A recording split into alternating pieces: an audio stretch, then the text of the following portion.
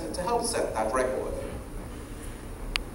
What is it you really do on Saturdays? You all play video games? Yes. Sit out home and lay full day? But you know what? On Saturday, 27th, Hillview College is going to attempt to set a new world record.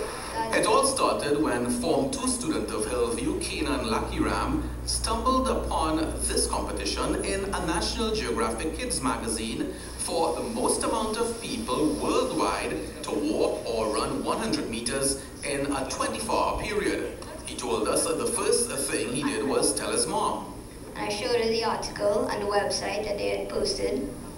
And then I started writing letters to the school, the principal and the deans to spread the word, see if I can get some help with it.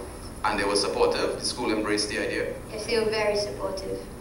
That has seen his entire school adopting the event, and come Saturday, hundreds are expected to participate. We're expecting, about 300 people to come out.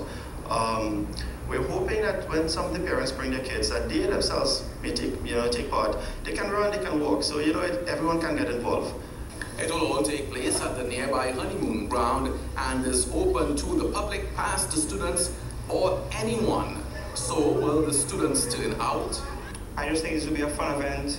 Of course, I will be here. I'm coming out to support this cause. I know it's going to be a great event, and I hope that everyone comes out. Yeah, for sure, but I lessons and things, but despite that, I'm coming out for sure.